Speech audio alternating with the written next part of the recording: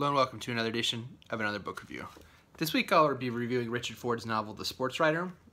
Talk very briefly about the author, give a spoiler-free plot overview, talk about what I liked about the book, what I didn't like about the book, who I'd recommend the book to, and finish off with what I will be reading for next time. So, Richard Ford is a novelist, a short story author. He's also taught at various programs. He wrote a novel, I believe, called Wildfire, which was made into a movie, which I have not seen, but I heard is very good. He's still best known for this book, The Sportswriter, which came out in the mid-'80s. It was one of the novels on Time's 100 novels of the last, I think it's 100 years. So it's fairly well respected.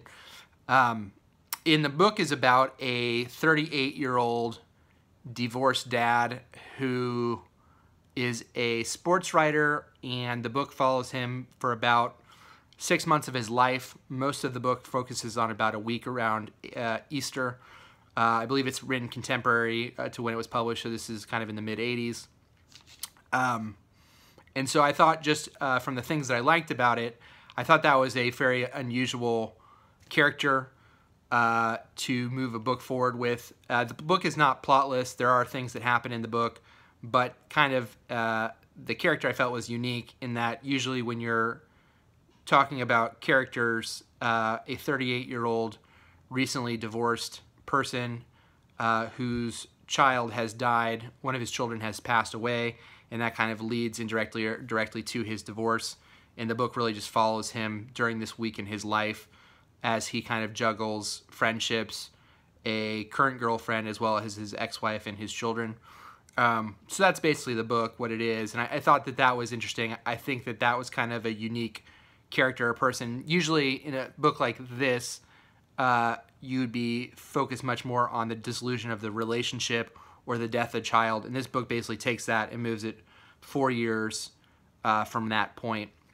And I think he does a good job of weaving in the character's backstory without making it hitting you over the head. But he does kind of leave hints as to, or explains what the character's life was like kind of before the events that were happening.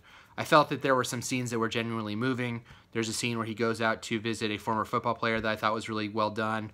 There's a scene at the Easter dinner of his current girlfriend that I thought was really well done. I think the book ends relatively strongly. The dialogue is really well written. I think he has an ear for having various characters speak the way that they would speak in those situations. It definitely doesn't feel like every character sounds the same or comes from the same place. So I thought that was really well done. He shifts narrative very efficiently. Like I said, the book is not told linearly. There basically starts in one place, goes back about a week prior, and then moves forward in the narrative. And I think he managed to juggle that very effectively. There's all throughout the novel, I think there's a lot of craft to look at and to emulate, because I think he handles certain things really well. Some of the things that I liked a little bit less, the book is written in the mid-'80s and it feels dated. There's a lot of stereotypical views, or views that we would view as stereotypes today that are in the book that I think would leave a bad taste in some people's mouths. There's a lot of slang and words that aren't really in use anymore, scattered throughout the book, that I found kind of off-putting. But it also has kind of a slow start to it. It takes probably about 100 pages for it to get going. I think it does improve as it goes along, but it definitely feels like a slog to get through that first 100 pages, because I think in that part he's basically setting up the book, and a lot of that stuff I found kind of tedious is maybe too strong a word, but not particularly enjoyable. And finally, the last point that I would make on it is there were certain characters who spoke in dialect.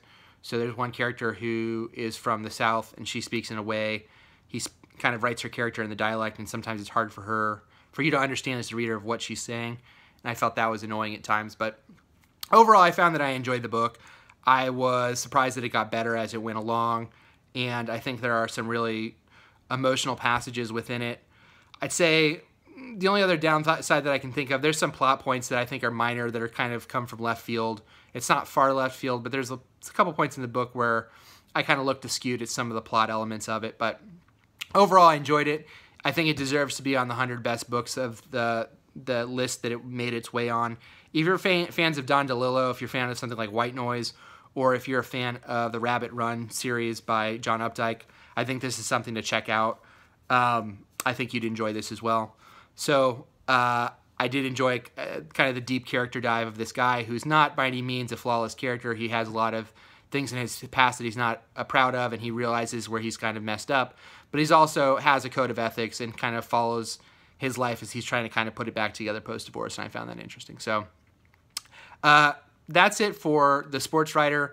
Next time I'm going to be reading the essay MFA versus NYC, edited by the writer of Art of Fielding. And I hope to see you then. Until next time, please feel free to like the video, subscribe to the channel. And until next time, bye.